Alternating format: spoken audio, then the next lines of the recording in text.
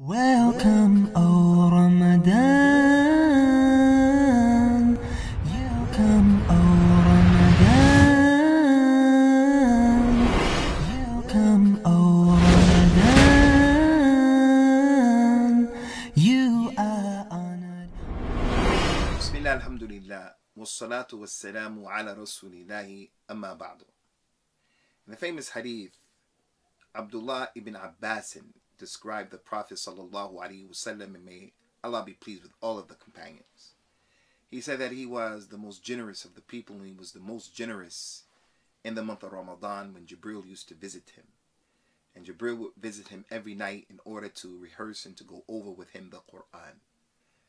He said that the Prophet ﷺ was more generous than the indiscriminate wind. This statement of Abdullah ibn Abbas, may Allah be pleased with him, it describes the condition of Rasulullah sallallahu alaihi wasallam. We have to remember that he has many characteristics. And from those characteristics is the characteristic of generosity. The Arabs in general, they are generous people. They are a group of people who are generous. This is one of the reasons why Allah Azza wa Jal chose those people to be the ones who the last prophet and the messenger will come from them. Sallallahu alaihi wasallam. Generosity was a part of their culture, and it continues to be. So when the Nabi came, sallallahu alaihi wasallam, if he happened to be stingy, bakhil, shahir, then the people would have rejected him, because this was an issue that the Arabs did not tolerate. Generosity in Islam. So the Nabi was generally generous, but in the month of Ramadan he became more generous. And this goes to show a very important thing, that generosity is a good character trait, but a person's generous behavior should increase as a result of Ramadan, as a result of reading the Quran, as a result of meeting up with the religious people. Because Abdullah ibn Abbas, may Allah be pleased with him, he said that the Nabi sallallahu alaihi wasallam, he was generous, but he became more generous in the month of Ramadan when Jibril would come to meet him, and Jibril would meet him to rehearse with him the Quran. So if a person is reading the Quran's impact upon the person, part of that impact is it should cause him to be more generous. The month of Ramadan, when it comes, it is the month of sadaqah and the month of infaq, fi sabilillah, giving. Jibril is from the righteous. When Jibril would come to meet him, it caused him to be more generous. So, with this being the situation that we see from this hadith, I would like to encourage you brothers to look at the month of Ramadan as a golden opportunity, as well as you sisters, a golden opportunity to give from what Allah Ta'ala has bestowed upon you. The month of Ramadan is the month of generosity. Wassalamu alaikum wa rahmatullahi wa barakatuh. Bismillah, alhamdulillah, wassalatu wassalam ala rasulillah. We want to address a very important issue, bring it to your attention today, perchance, and perhaps those of us who have fallen into this, we can stop, and those of us who are not fallen into it, but we're sensitive to it, we can give dawah concerning it and encourage people not to do it. From the benefits of fasting, the fawaid of fasting, from the wisdom why we fast, is so that we as Muslims can become sensitive to what other Muslims are caused to endure on a daily basis. From the fuqara and the masakin and the muhtajeen, for the Muslims, those who are needy, who are fasting all the time. And these people are located in the UK.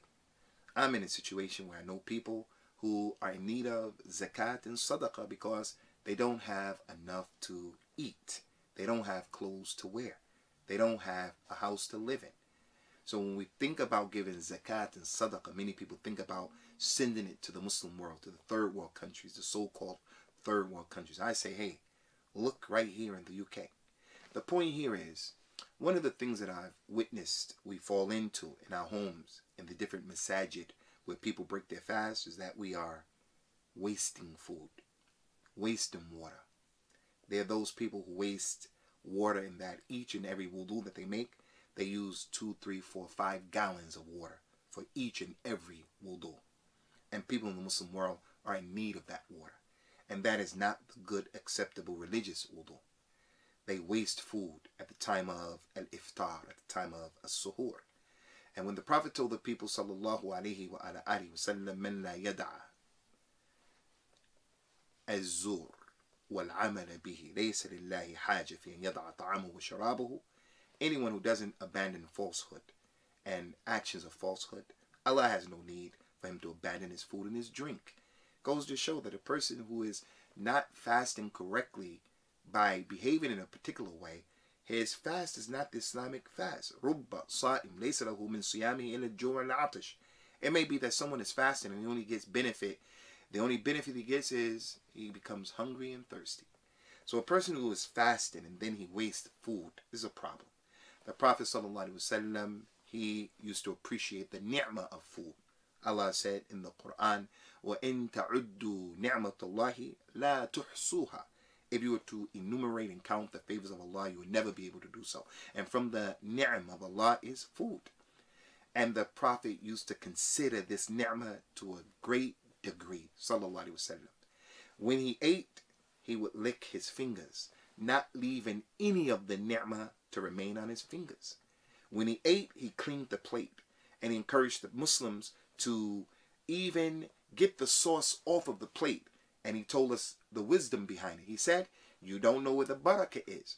Maybe the barakah is in the first luqmah, the first mouthful, or the second, or the third. Or maybe it's the juice and the sauce and the remains that are on the plate. He would walk, sallallahu alaihi wasallam, and see a date on the ground. And he said, if it wasn't for the fact that I thought it could have been from zakat, I would have eaten it. Showing he didn't want to throw the ni'mah of Allah on the ground and leave it on the ground. So he would pick it up and give it to someone, put it in the Bayt al-Mal. Allah Ta'ala told us in the Quran, فَكُلُوا وَاشْرَبُوا وَلَا تُسْرِفُوا إِنَّ اللَّهَ لَا يُحِبُّ الْمُسْرِفِينَ. Eat and drink. Therefore, eat and drink and don't waste. For verily Allah doesn't love those who waste. And finally, he mentioned in the Quran from the many ayat, وَلَا تُبَذِّرْ تَبْذِيرًا إِنَّ الْمُبَذِّرِينَ كَانُوا إِخْوَانَ الشَّيَاطِينَ وَكَانَ الشَّيْطَانُ لِرَبِّهِ كَفُورًا. Don't be wasteful in what you're doing. For verily the wasters are from the brothers of the shayateen. And the shaitan was a wretched ingrate to Allah. Kafir. Brothers and sisters, don't waste food in Ramadan or outside of Ramadan, because it goes against the spirit of why Ramadan was legislated. May Allah give us and you the tawfiq. Assalamu alaikum wa rahmatullah. You are